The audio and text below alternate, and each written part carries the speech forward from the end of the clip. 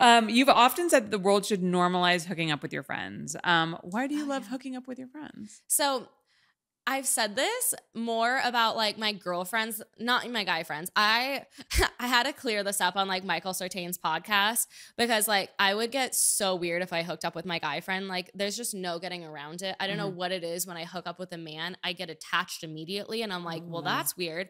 I hook up with my girlfriends and it's like we can just go back to being besties right afterwards. There's like no attachment feeling. And that's like the amazing part. And it's like, especially when I'm like making content for OnlyFans, it's like my friend Kristen, for example, it's like she eats pussy better than like anyone I've ever met. So when she ate me out, I was over here like literally fantasizing about her, but still only thinking of her like a best friend. So I'm like, normalize this because this is awesome, especially because, so I'm like bisexual, but heteroromantic. So it's like when I hook up with women, I'm so turned on. I love it. But like afterwards, I'm just back to being like besties. And that's like just great to me. So normalize hooking up with you, especially like girls for your girlfriends, because they'll know how to like lick your clit better than a man ever will, in my opinion. Men suck at that stuff. They like, I've literally dated men who don't even know how to like put a vibrator on my clit. Like they're just missing it entirely. Yeah.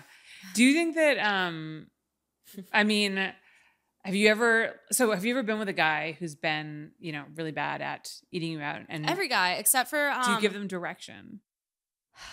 Here's the thing. Okay, so for actually most guys, because like, for example, I didn't even think I liked being eaten out until my friend Kristen ate me out. It was Kristen and Sarah, and we were all doing like a 3-way. She was actually like, Kristen was teaching like a pussy eating class in this video that we have. It's on OnlyFans if you guys want it. But she was teaching us how to eat pussy. And I was over here like, all right, I'm going to have to like fake this, blah, blah, blah. And then like, we started filming the video and I was like, and this was only last year, first person to ever eat me out and be good. So, and I haven't really hooked up with the guys since. I just thought I didn't like being eaten out. So I always told guys like, just don't even bother eating me out. Like you're going to be, it's gonna like I just always thought I didn't like being eaten out, and it just turned out everyone who had tried eating me out sucked. And I just thought I'm not sensitive enough. Like I would just always hand guys vibrators. They can't even take direction for vibrators.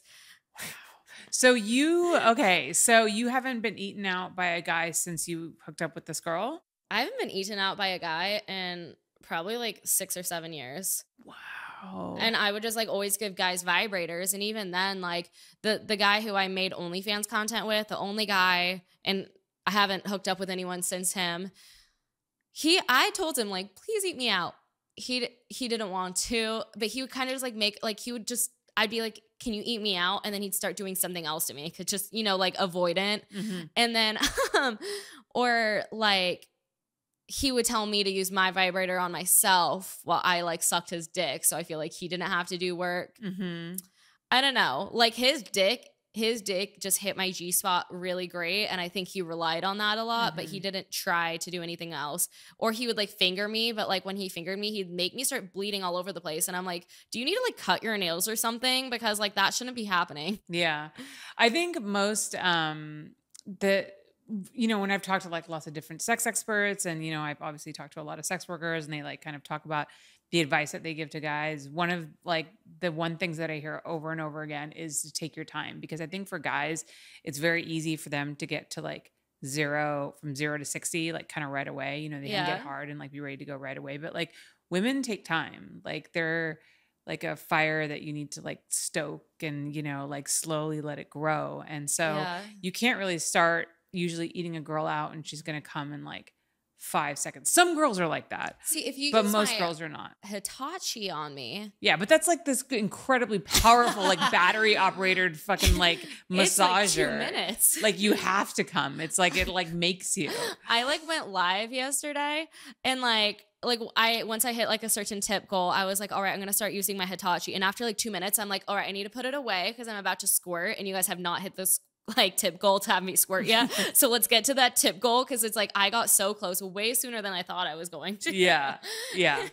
But yeah, it just makes me, and being eaten out. Honestly, I haven't come from being eaten out yet, because I definitely get like a little like frightened. Every guy I've ever hooked up with, when I squirt, they all think it's gross. I've never had a guy who's like, oh my God, that's the coolest thing ever. So I get stage fright like coming in front of people that aren't my OnlyFans people, because my OnlyFans subs are like, oh my God, that is the coolest thing I've ever seen. And then people in person are like, oh, I have to like go clean that up now. And I'm like, I'm sorry, can't help it. That's such a shame. That is really sad.